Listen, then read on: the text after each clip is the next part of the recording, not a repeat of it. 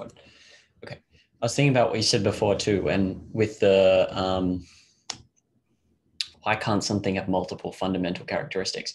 I'm still not fully clear, but I was thinking like it has something to do with identity. Because like, how could you have like an ant that would collect things most of the time and then or half the time talk in English? Like, I'm not, that would be an example of maybe multiple fundamentals, but I couldn't quite picture something that would actually work.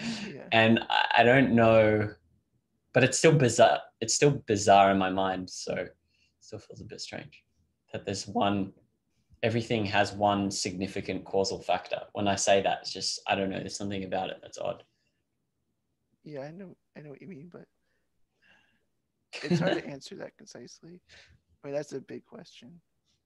But it's also, I think there's also a relationship to someone who asks, what's the cause of the universe? That maybe there's some relationship there. I don't know. I Yeah, don't know well, what. it is about identity, but it's hard to specify exactly why everything would come down to like one essential for a concept. Yeah. I think unit economy is part of it, but why would it have to be that way? Well, I think it's just the nature of integrating into a unit. I think by nature of something being a unit, you've already identified that there's one similarity and not multiples, and or there is some primary similarity that really does unite all of them. It would be hard to find an individual characteristic that fits them all the time. Like number of fingers on a person can vary, but I think the rational faculty you would say doesn't vary to any Mm. degree. I mean, that's Mm-hmm. what I would argue. Right. Well, it does, because you're talking about the measurement itself. Like the fact that someone has fingers is the characteristic, but the measurement is the number of fingers. And same with the Yeah, I rational mean, you could faculty. Like, say finger having or thumb having, but then you realize it captures more things than you intend, or you could say it rational finger faculty and thumb having. But I would think that if you could integrate them as a unit, why would you have two fundamentals? It seems like if you do integrate them into a unit, that you've already implicitly selected just one similarity right, or one primary similarity that you right, focused on when you, or one primary similarity that was focused on when it right, was integrated. right. There, I started later getting on into like, well, what is space? Yeah. Like between, because I was trying to go, okay, well, everything has an identity, everything has characteristics. And so why is it that an entity has one characteristic that is causally significant for all the as many others, and it's always the case for every entity? And I was like, well, what separates entities? And then I went down this rabbit hole, and it didn't go so well. So Yeah. Space. Yeah. That yeah, is, I don't know how to answer it at that point.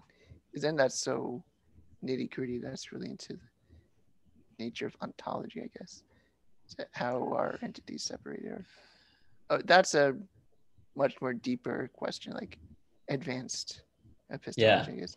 but I can see how difficult those questions are to approach well and properly. I can see also how fundamental they may be, and isn't that the basis for all our thinking? So if you shift a fundamental concept like that, you might lead to some, I don't know, if you're a mega genius who's working in physics or something, and you shift a fundamental concept like that, then you might lead to more discoveries, right? That's what you were saying about geniuses in field a while ago. They usually make fundamental shifts in some concept.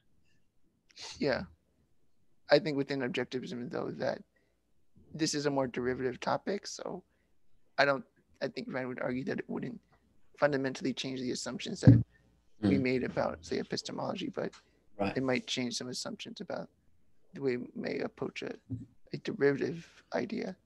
That's not going to get us to question, say, the law of identity, or we won't even get us to question that units are integrated or that Yeah, I concepts agree. are made out of units. But Yeah. it could make us make a further distinction about the nature of entities and concepts of entities Yeah. in space or axiomatic concepts.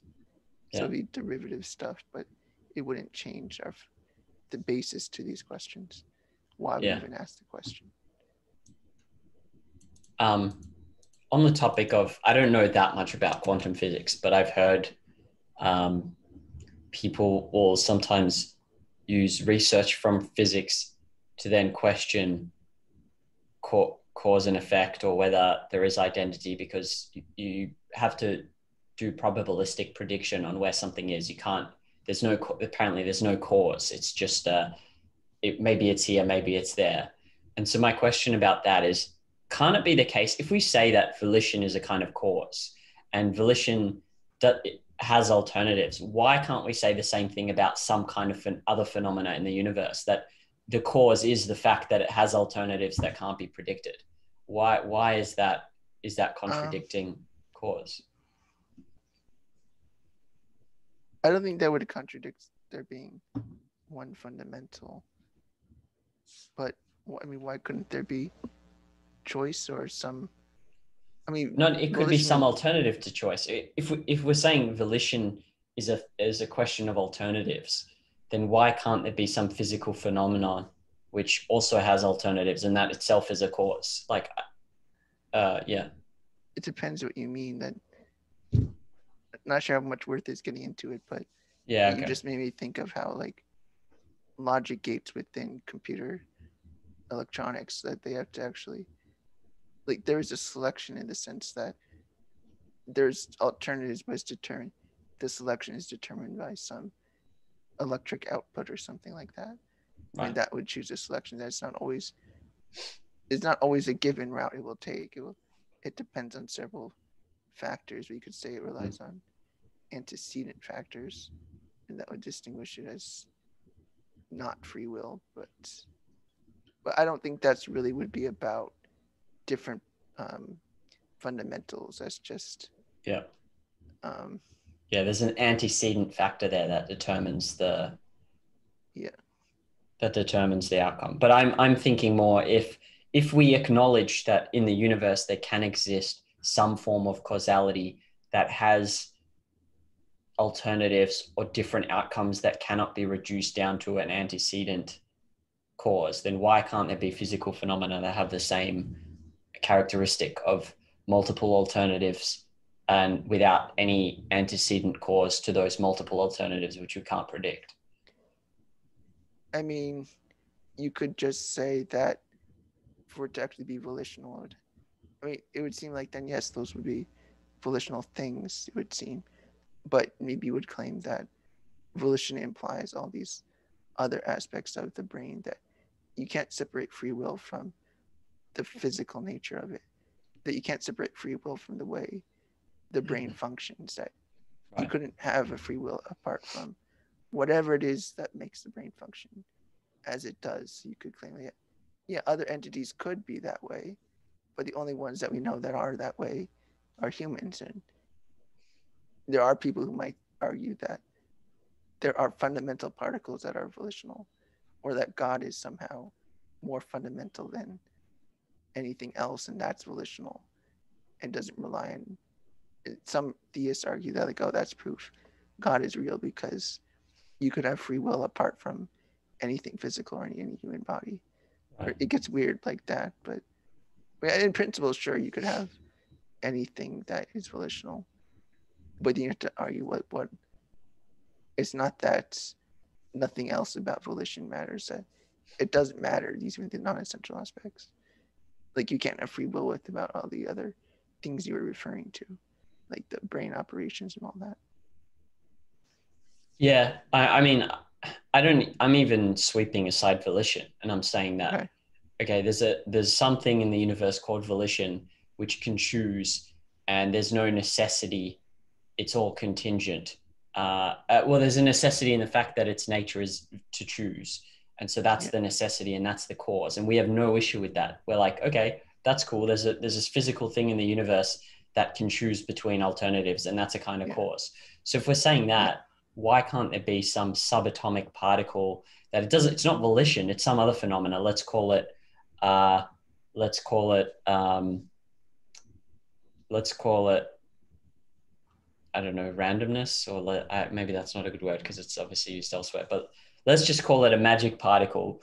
And this magic particle it will sometimes do act this way and sometimes act that way. And that's in its nature. If we have no problem saying that about volition, that it's in volition's nature to choose between multiple choices, and there's no antecedent cause to that choice. It's in the nature of the entity, the thing. Yeah. Then why can't we say it's in the nature of this magic particle to just act in different ways, like multiple alternatives that we can't predict, just as we can't predict volition. That's what I'm saying. It doesn't even have to be a volition. It could be just a phenomenon that can act in multiple different ways that can't be predicted, and that's in its nature. That's what I was thinking about, because then maybe there is no issue in the quantum physics things, but I don't know what implications that has on everything else. So yeah, I would just answer I really don't want to get into it because it's really off topic from. Yeah. But I would say yes, Yeah. it's fine to think that way. I don't see any error in that kind of question. It's just how do you apply it? But yeah, there could be some things that are way more random seeming than anything else that it seems like there's nothing it could be integrated on. It's only quantum physics and help understand those things, because those things only seem to occur at the quantum level. Right. They don't seem to occur at any other level. So it might be relevant for that. But in day-to-day life, I don't think it has any application. It's just philosophy of physics. Yeah. Only applies to physicists. Right. Okay. Let's see. Let's continue these random questions. A pattern. I was wondering if you've thought about this at all, but a pattern I've seen that is, I guess you could just conceptualize it as shallow thinking, but I wonder if there's a deeper principle than just saying that, which is when they explain some human behavior as they're just idiots, or he's an idiot, or you're an idiot. So I'll give you some more concrete examples. So one might be, you ask someone why the farmers don't expand overseas, and they're like, oh, they're all just idiots. And that's like the one cause. Or you ask someone why management hasn't told them why they're moving offices, and the person will say, oh, they're all management is just idiots. They're all idiots. These are actually based on real examples. Or you ask someone, if George Bush didn't think, if George Bush knew they didn't have nuclear weapons, why would he invade Iraq? And someone will say, oh, he's an idiot. It was because he was an idiot. Or they'll come up with there's always, I don't know if you know what I'm talking about. There's that pattern. I've seen that a lot where people just say, oh, it's because they're idiots. That's always the explanation. And so I'm wondering if are you able to, why would people buy that product? Oh, they're all idiots. I've heard that so many times in different things. And so is there a deeper principle other than me just saying that's shallow thinking? Would you, because I've seen it so much. So the way I would think about it is, well, first think about what kind of, identify what they're responding to. I mean, they're responding to something. What's in common about those examples? It's a consequence they didn't like. They didn't like what occurred, or it went against their interest in some way. Yeah. It does, whether it was because they disliked it or violated their moral principles or whatever. Made them angry. Yeah. They think it's wrong. Yeah. And they're attempting to explain the behavior or explain the consequences, saying, oh, it's a result of the idiocy of these people. It could be, when we're looking at human behavior, which they're trying to explain, or at least consequences, blaming human behavior on it, we have to first consider among all these things, are they in fact human caused? And we can say that management not telling you they're moving, I mean, that could be a matter of, maybe they willfully didn't do it Or maybe what other reasons could there be? Maybe that they couldn't get the information to everybody else, or they didn't tell anybody in time, or the email system went down and for some reason didn't get out, the email didn't get out the day before and they really did tell you. I mean, they're trying to say that identifies something, the pattern seems to follow that they want to blame a person for what went wrong. Yeah. Which sometimes it might be true, but you could consider, do they have an actual reason to blame a person? It would be shallow thinking, I guess, depending on to what extent are they really engaging the possible reasons this might occur. So is the principle, if I'm looking for the abstraction in the concrete, because I've seen people say that a lot, would you say it's abstract enough to say that's irrationality? Because it's not well, I don't even know if irrationality is too broad an abstraction.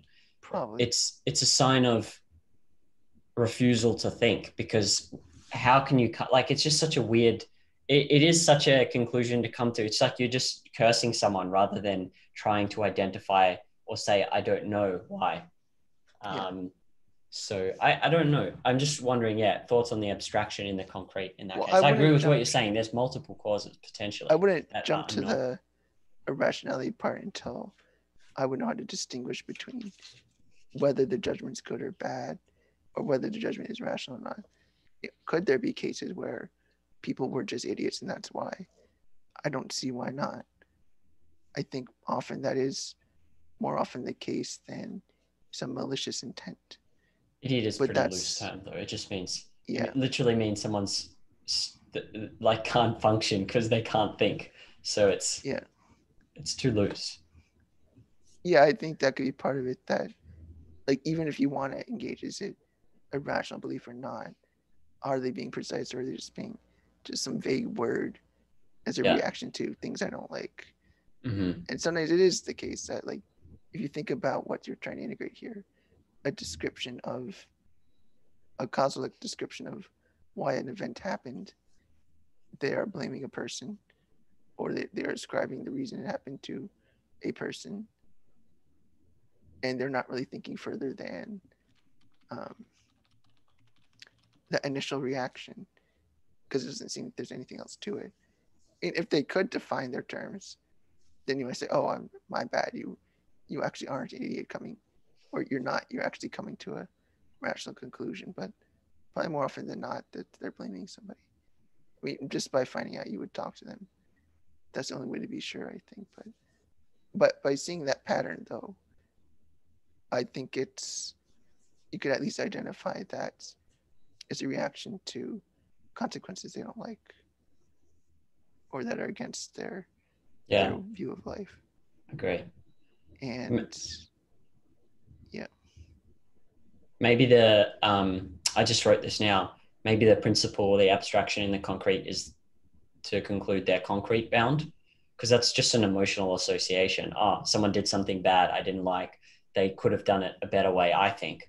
Therefore, they are stupid. That's like just very emotional. When you do something wrong in school, someone tells you you're an idiot. It's like concrete bound associations. Maybe that would be one way. I mean, concrete bound would end up that way, I could see. That's one possible explanation of the pattern. And just as a pattern, what I first do is just identify what is the pattern anyway. Let's say what that pattern is. Let's identify it explicitly, not just, oh, here's 3 examples. Why do people think that way? Well, we first have to integrate it into, like, what is the form of this example? Like, how would you abstract away the details? You would have to first identify, like, the different parts of it. Like, there's a consequence. Like, somebody's judging why. Like, George Bush did why. They don't like that.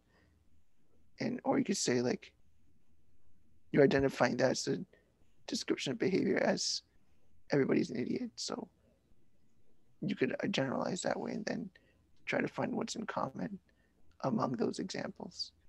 And that would be the best way to go about doing it. In all cases, there's an anger. That's the emotional evaluation. And then there's two people involved at least. Yeah. And someone is evaluating the other person as having done something. Well, I mean, if it's anger, the evaluation is an injustice. They had some standards. So someone's committed some injustice, not necessarily against them, I guess, but Yeah. against what they think is right, which Yeah. is strange because that isn't that. If it doesn't affect you, then I don't know why you get angry. But Just a perceived injustice. yeah, okay, Perceived, I don't know, just right, you shouldn't be that way. That's why they're angry. right, right, People right. shouldn't be idiots, therefore I'm mad. Something like that. So That's one way. um, yeah, I mean that's the only. It's there's some injustice, perceived injustice committed, and they don't like it, and so the conclusion is the person is an idiot. That's the only thing I can see in common. The person lacks ability to handle abstract concepts. I don't. They're not even thinking on that level. They're not. It's just idiot. Bad word. Someone bad.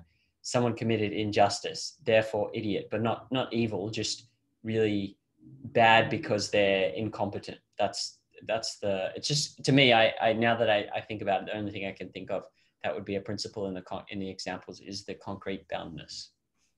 Yeah, there is analysis in social psychology about that sort of thing. That you don't, they more than blame, oh, it was a mistake. When people see something wrong done, they tend, at least in America and people of our age range, they tend to um, label the person as evil or in some way immoral or some way really judgmental and negative. Like it Right. wasn't just that they made a mistake, but they're an idiot. Like they're trying to attribute more wrong to the person to explain Right. this behavior or to explain this consequence. Right. So it Okay. is a bit simplistic thinking. We could come up with examples where it is a rational statement to say they're idiots. We had to ask, well, is there any evidence? And you probably quickly find out that there is none.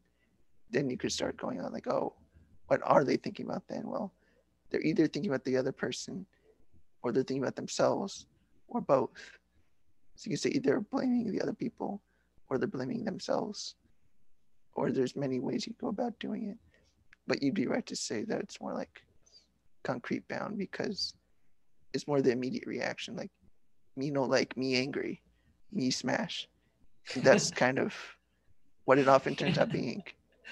Yeah. Okay. Anyway, Or the you could say the they're yeah. Sorry. Go. you could say they're operating on maybe moral intuition, that their feeling of outrage justifies their moral judgment. Right. Yeah. I was trying to find the. I wasn't sure if I was looking at it correctly in terms of like looking for the thinking in principles. So that's why Yeah. I was motivated by that. Have you read My 30 Years with Ayn Rand by the speech by Leonard Peikoff? No, I Okay. have not read it. And well, if I asked you why would you say thinking in essentials is important, what would your answer? Like, how does it help you? What would your answer be if you had I to like think briefly faster. explain to someone? I think faster with them. I can navigate problems quicker. I could identify questions quicker and answers quicker.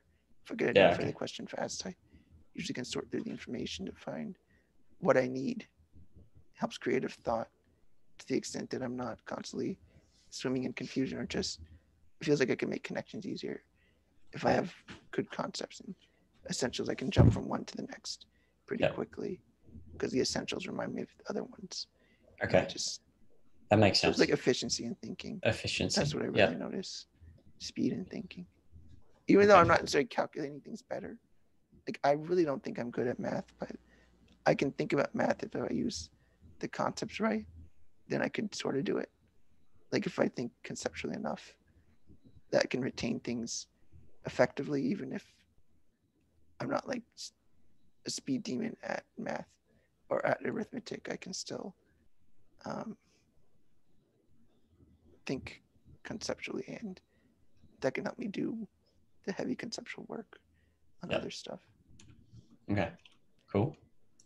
That was a good. Yeah. So efficiency. I would now add to that maybe efficacy too, because if you're getting caught up in a concept and you're looking at all the wrong characteristics, you're not gonna get to any end goal necessarily. So Right. okay. Um,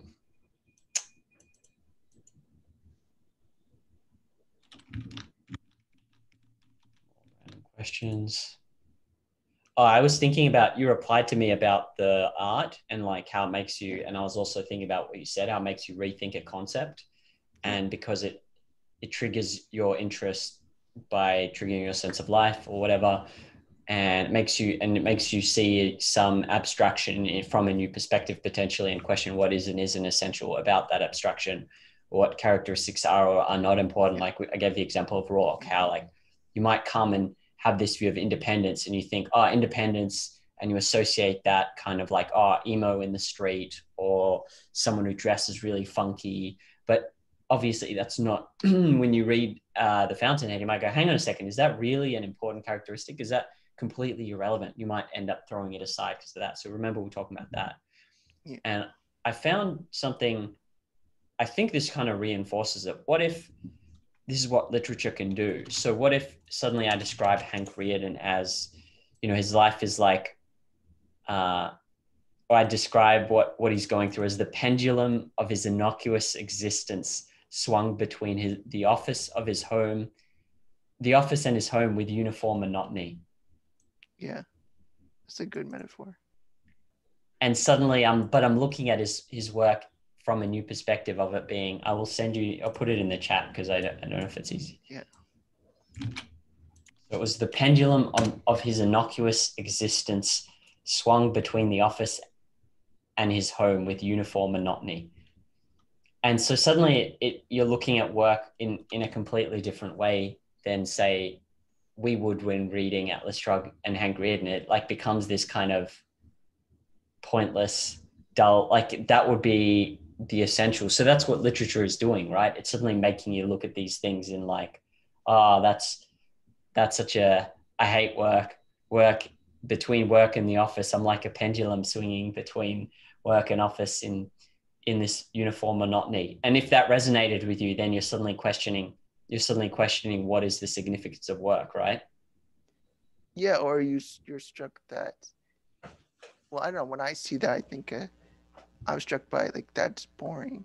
Like that's what I'm struck with. That feeling Yeah, it is that boredom boring. is like It's terrible. what does it mean to do this? Why does it strike me this way? Or Yeah. now I'm finding myself thinking like, wow, that's boring. Why would someone do this? Isn't that draining? Or I could even just empathize to the sense that like it's soul draining work that you feel like you're drained of purpose. And so it really gets me to consider things in a different light just by that reaction.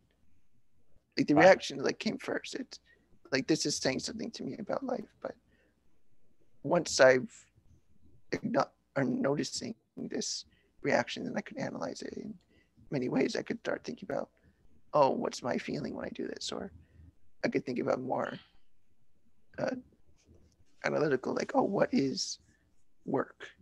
Or you could do something more like in ethics, like, oh, what does it mean to just drift through life?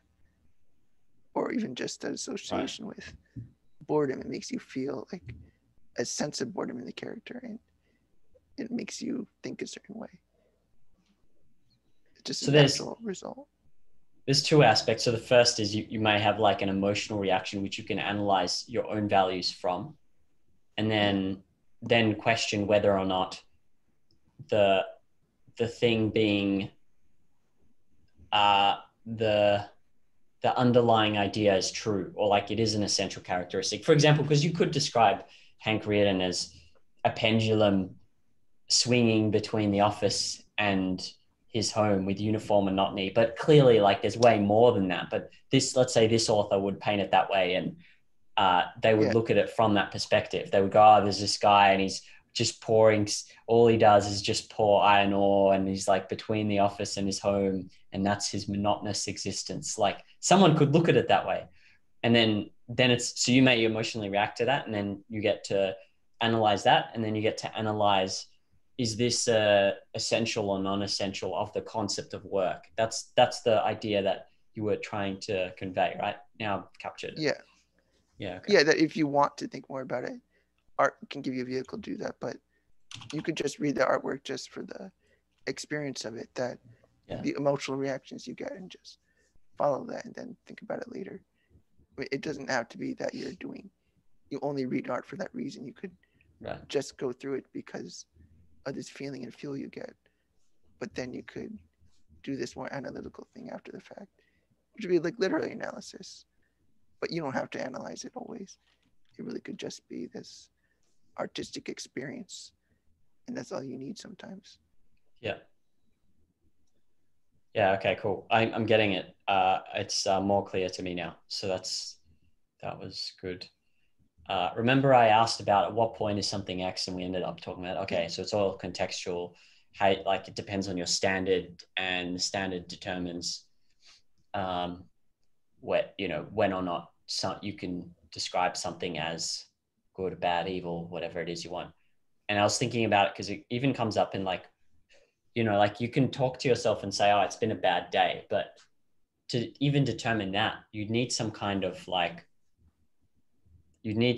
standard. And even if you have, let's say you want to judge yourself, like, have I been good or bad today? Like, by an objective standard of morality, like, even then it's not easy. Like, even if you're judging yourself and you're a witness to your own actions and thoughts all day, and you've got a list of all these things that are considered virtues, like, I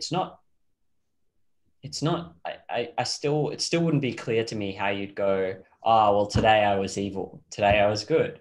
Um, how you add up all those little things throughout the day and determine what is the most, how you weigh them. Like, even with an objective morality, I would have no idea how to weigh different actions. I think in the thread, David talked about weight based on reasonable alternatives. But in the case of observing yourself, that's not applicable because you know exactly what your motivation was and action. Yeah. I don't know if you've got thoughts on that, but, like, my point is, like, the whole reason one of the motivating reasons that getting at that question was, like, it comes up so often, and you're like, it will affect the way you talk to yourself, because you're like, is it a bad day? Did I do well or did I do bad? Like, those summarized or summary evaluations do seem to matter. But they're not easy they're almost, I can't even think of a way to do that objectively.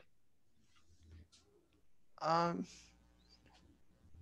I almost value the purpose of identifying yourself as good or evil, other than, yeah, you can identify them as you go.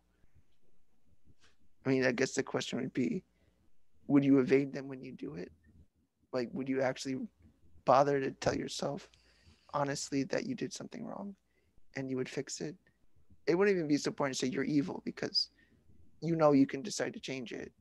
And when you decide to change and focus on changing it, you wouldn't say, oh, you're evil forever now, because you did that Right. one evil act, now you're forever evil. The difference with judging other people is that you can decide right now to change. You can say, I want to change now. With other people, they might not want to.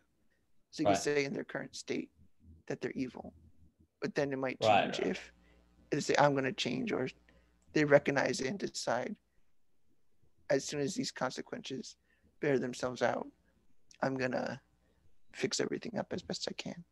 Because sometimes Right. you might have done something bad and you can't undo the consequences, and they're happening now and you can't undo it. But then Right. you could either maybe pay back for it, or you could acknowledge the wrongdoing and you can fix it. It's more a matter of, I think, acknowledging it when you do something wrong, even not just waiting. When I try to reevaluate your day to see if a list of bad things you did, um, I think usually you could deal with them when they happen. Like, if you've ever had an argument with somebody, I think, well, I've been able to, like, even realize in my head, like, oh, I see, like, I can think about, like, 10 minutes ago, I see there's some things I did wrong. I'll maybe apologize later, but I recognize what I've done, and I will change that behavior in the future as best I can.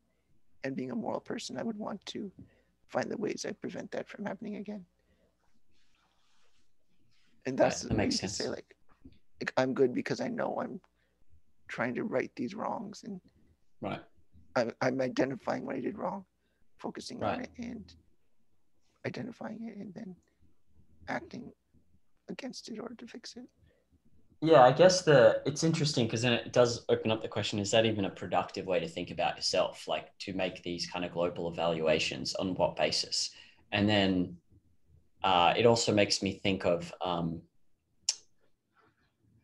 I, if you're really precise about what you mean when you say, oh, someone is bad or someone is good, then you're not necessarily if you think about that correctly, you'll think about yourself correctly too. It would have to mean that. Or if you think about yourself correctly, you might think about others correctly. I don't know. Um, but I can see how you could maybe so one other thing is my error here, or one possible error is I'm again thinking in this kind of omniscient sense because uh, you could have someone who's done something bad and you call them evil, but now they're redeeming themselves, but you don't have the evidence or the means to get the evidence for that. So you still consider them evil, but it's objective. It's just that they're not evil, but in your context of knowledge and given the objective facts, they are evil, if that makes sense. So you could have Yeah, that given happen. given all known things, given all things that are known about them, you Yeah. could judge them as that way. But you always know about yourself more, and you could Yeah. always know if you choose to be good. So it's relatively pointless to say if you're good or evil. You just acknowledge Yeah. if you did something wrong or not. You could say the action was bad or evil or wrong, but I don't think it translates to saying you are bad. Yeah, maybe it's in the actual sentence, as in like when you say someone is something, it doesn't mean that's the totality of them. So like it doesn't make sense to say when I say I am bad, or it doesn't mean I'm fundamentally like there's no fundamentally evil. I may need it could be used in different senses maybe. So maybe when I say I am evil or someone else is evil, I say they've done something that's not redeemable, like Hitler, for example, right? Like Yeah, how does he redeem what he's done? Um, yeah. but so maybe part of the issue is that the the whole thing of saying someone is evil, someone is good, I'm bad or I'm good has different meanings. Do you think that makes sense? Yeah, I think evil is usually used in that irredeemable way. Yeah. That Okay. there's nothing you can do, even after you've done it and acknowledge it. Even maybe Yeah. that there's nothing to Right. do, or maybe you could say that there's some redeeming factor about them at least, despite their evil. They've done at least one thing good, but there's so much to consider about a person that usually you just say within given what I know about them, they've been mostly bad, mostly good, or they have a tendency to lie or whatever it might be. You could identify those things and then judge how that impacts your life, whether it helps you flourish or not. Would you say that it makes sense to say that like you could say that that person is evil for me but not evil for you, not in the subjective sense, in the sense that given an objective morality, this person offers like he's got a lot of bad traits that are evaluated against the subjective morality, but he offers me personally some value still like if I keep him at arm's length. Whereas for you, there's no value. So for you, he's evil. For me, he's good. Does that make Um, sense? I would just hesitate to say evil in that case. Then I Yeah. might Okay. say incompatible or bad for you, or I mean, in some ways, some personalities just don't really get along, and it would be wrong to interact with them, or that maybe somebody's really has a really bad temper and terrible at controlling it, but you know how to interact with that, so it's not as bad for you, Yeah. as bad as it might be to somebody else. Like some people can handle it, some people can't. It Yeah. doesn't necessarily mean that person's as a totality evil, but there's certain extents of vice that you can handle. Like Yeah. I can maybe handle um, narcissism better than another person. Yeah. Like I know how to handle that a little bit without losing my sense of self.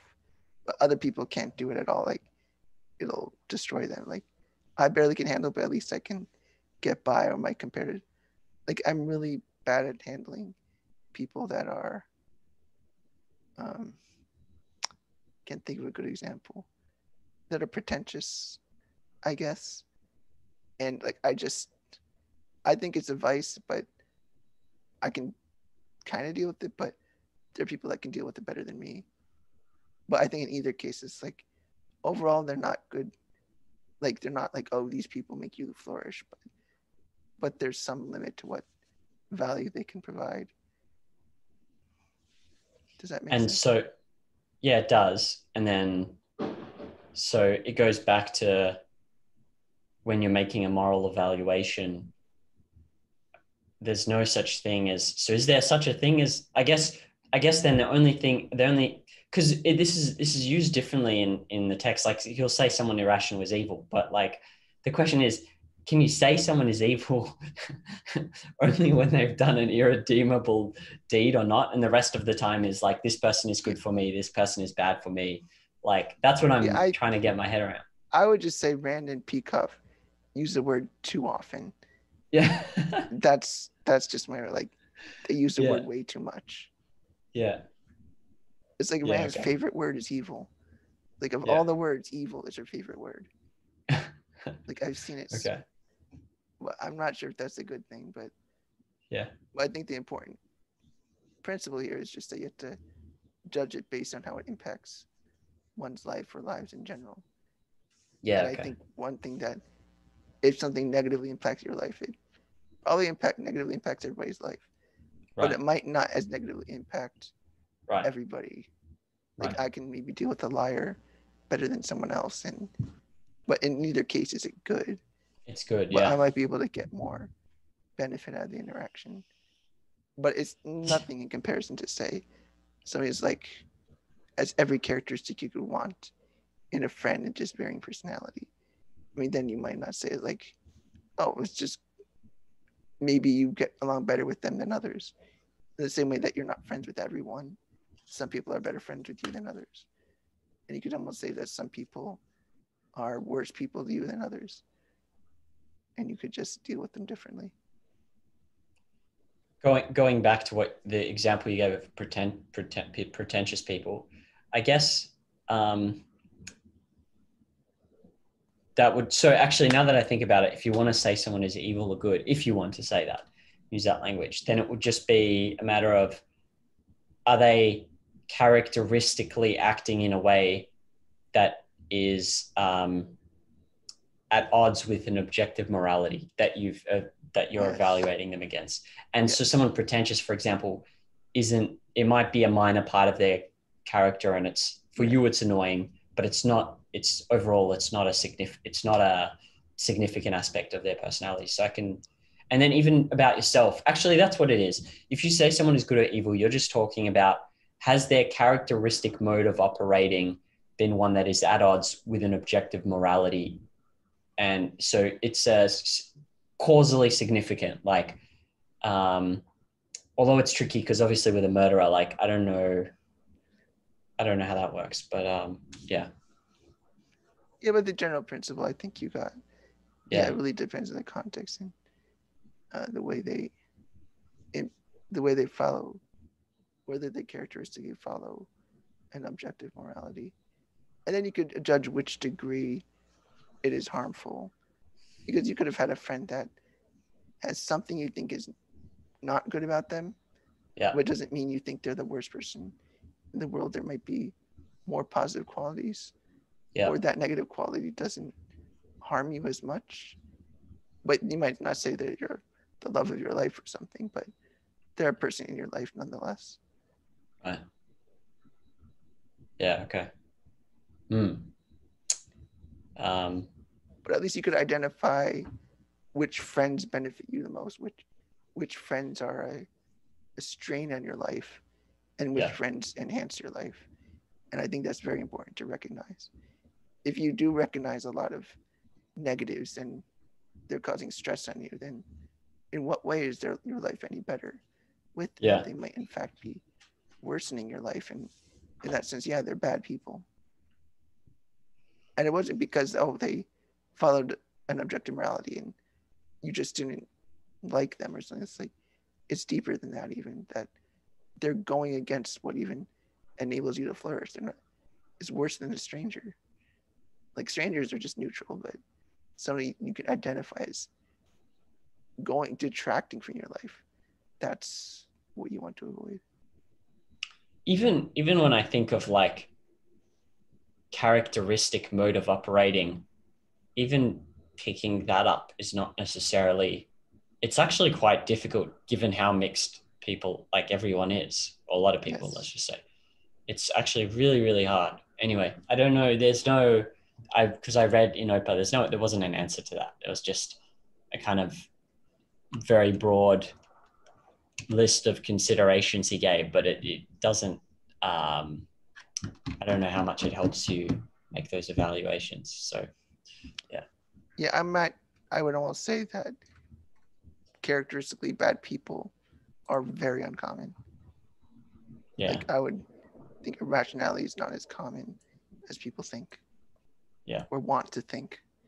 Like you're saying, Yeah. oh, they're just all idiots. Well, there's many more reasons people do what seems like something stupid is actually perfectly rational. It's just you don't like it. Just because you don't like it doesn't mean it wasn't rational. Or Well, maybe it wasn't rational from your perspective, but they have every good reason to do what they did. I actually thought about this in relation to myself, what you're saying, because I remember you saying this, you were saying, we were talking about this, and that's what I concluded. Like most, like there's a lot of mistakes in thinking, but I was thinking about myself and like, there is some element of truth in the fact that if you can't, like, if you're not thinking very well now and you're doing all these mixed things, so some are bad, at least for me, there's definitely an element of, I can see how in the past, like the decision not to focus and instead drift onto other things and not try learn and figure things out in a conceptual way leads to this kind of like more issues later on in the way you, uh, in the way you do things too. And so you might say, oh, someone's making an error, and they are, but I can see how it may be caused by the fact that, they just kind of gave up on thinking about things or like chose not to focus a lot of the time. So it's tricky in that sense. But the only relevant part of this, I would say, is to apply to myself, because it's too hard. Like if you can't evaluate yourself properly, then I don't see how you're going to evaluate anyone else. So I agree. All right. Well, let's go. That's the my random questions for you, which took up quite a bit of time. Maybe we can finish off with just some questions from my document. Sure. All right. See it? We can turn off our video if you want. Yeah. All right. So this, I'm going to rephrase this because we spent a while discussing at what point, blah, blah, blah. And I already know it's not about at what point, it's about an extent. To what extent have you achieved reason, purpose, and self-esteem as values? Because we did discuss that earlier. This was an old question. And so what I'm going to ask actually on this thing, like to what extent have you achieved reason, purpose, and self-esteem is, do you think there's a limit on these things? Like, is there a limit, or what does it mean to have a limit on self-esteem, or like a limit on achieving reason? Is there such a thing, or can you keep achieving more of it? It's just a constant process. That's how I would phrase it. Not that it's an amount you attain. It's just you're always doing it. Like maybe there's a limit to the amount, but to maintain it, it doesn't stay. You don't just get the number and it stays. You've got to cultivate in the sense that you keep fertilizing it, keep feeding it, keep developing it. It doesn't stop. Otherwise, it rots and just disintegrates. Okay, but the alternative isn't maintained at some point or rots, right? Like if it's not like a 1 or 0. And so if there is from previous discussions we've had on this, I understood self-esteem, for example, part of that to be I think it was phrased as something like to earn the to earn the right to love your life, or so, or to make a life, to make yourself worthy of living. And so we sort of discussed how that would be an emotional evaluation. And so then my question is more of like, let's say you work to achieve your reason, your purpose, your self-esteem, and it's an ongoing process and you keep doing that. That I understand.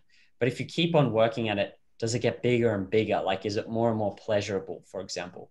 Or is there more and more reason? Or is there more and more self-esteem I don't that to know. an infinite extent? Okay. Maybe purpose can grow, but I Yeah. guess that's more the range. Like it always, it's wide, can get wide over time. Right. Okay. And then he talks about, so in this section, he was talking about, he talks about this kind of man who's achieved his values, but not his existential values, just that these philosophical values that are their precondition. Um, he has achieved not success, but the ability to succeed, the right relationship to reality. And then he talks about something called an emotional leitmotif of such a Leitmotif. person. Late what? It's like a theme. Leitmotif. I don't. There's probably a different Australian It's a pronunciation, weird, but it's a all weird right. word. What? All right. So he talks about this being a metaphysical pleasure, and it's like this idea of, it's a positively toned context, so pain doesn't blunt you.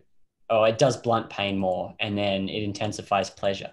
But my question is, how can you, like, to me, it seems like you can't disconnect that from existential. There's some element of, you can have existential, like if you need to have some existential success. Otherwise, I don't see how you can just have this leap motif of, um,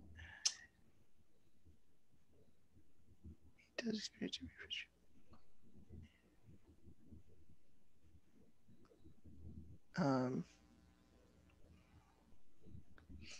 I think it's just saying that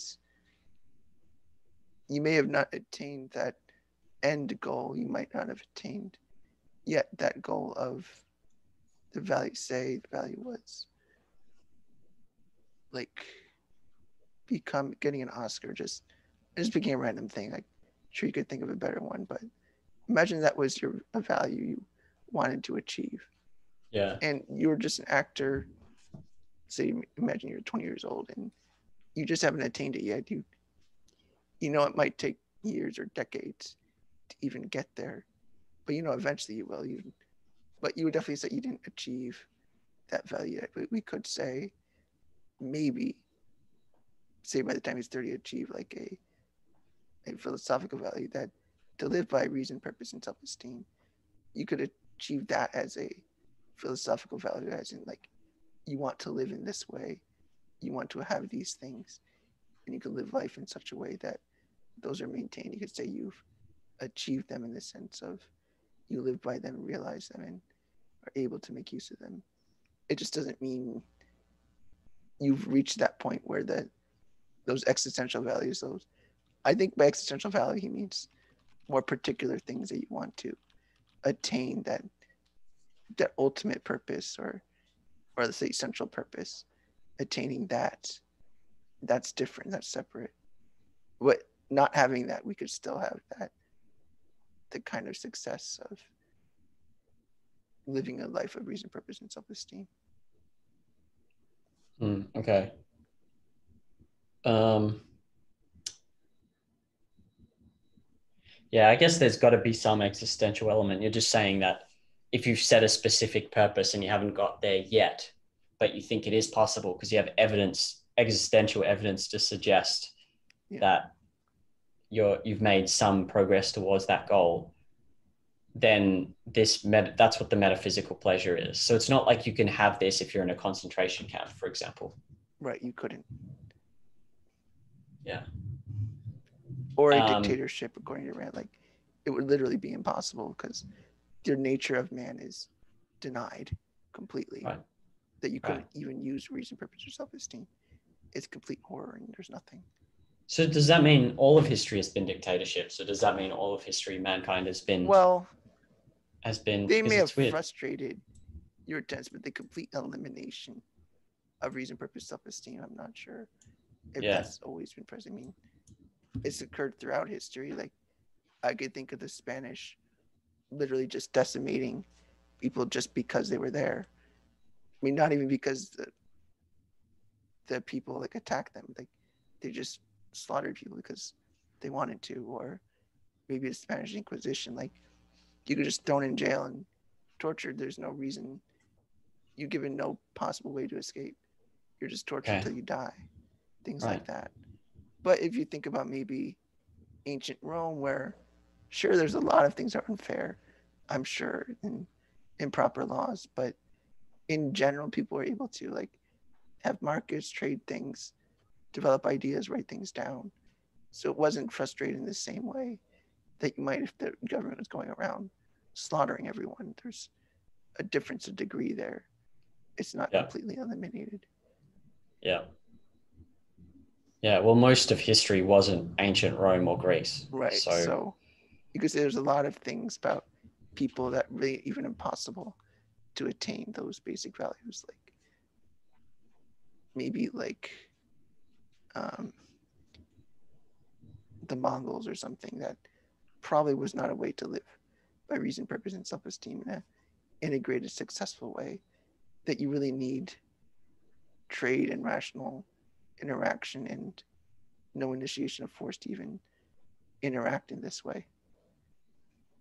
yeah. Um, when they say metaphysical pain, what does that mean? Is that some? I couldn't quite understand what's metaphysical add to it. Like the immoral man, by contrast, suffers metaphysical pain, that is enduring anxiety, conflict, self doubt, inherent in being an adversary of reality. I So would all the say, Mongols and the Genghis Khans and um, yeah, the whoever else, I don't know, the Hitlers. yeah. I would argue that based on this section, it's a bit poetic here, but metaphysical here seems to be like the very nature of their existence is pain. Like it's pure pain. Like their only Okay, existence is defined by their pain or suffering. right, There's nothing else to their life. right, It's a claim that without reason, purpose, and self-esteem, your life becomes metaphysically painful. Like existence itself is an anxiety, doubt, whatever else it says there. okay, And even if you did analyze like